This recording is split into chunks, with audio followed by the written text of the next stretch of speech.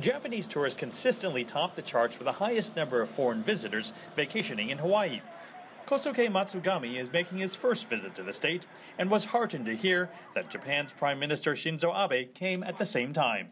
But he does believe Abe needs to go further.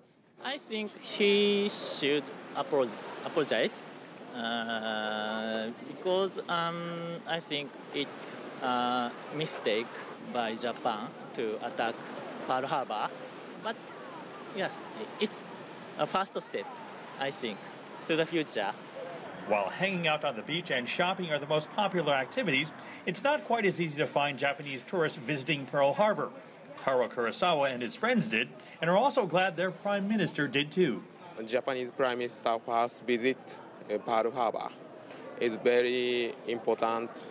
Japanese young people all think Abe Prime Minister visit Pearl Harbor is new history.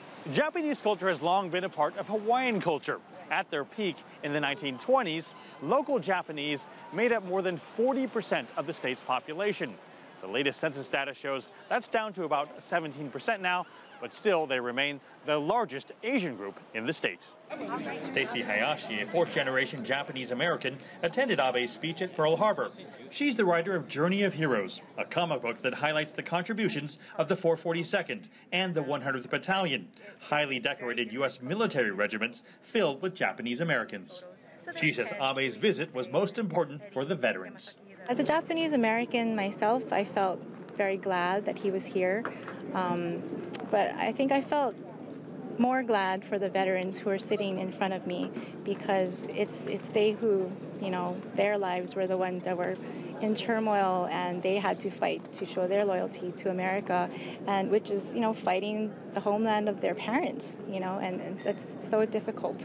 All our Pearl Harbor and World War II veterans who are able to please stand or raise your hands. Mark New, Honolulu, Hawaii.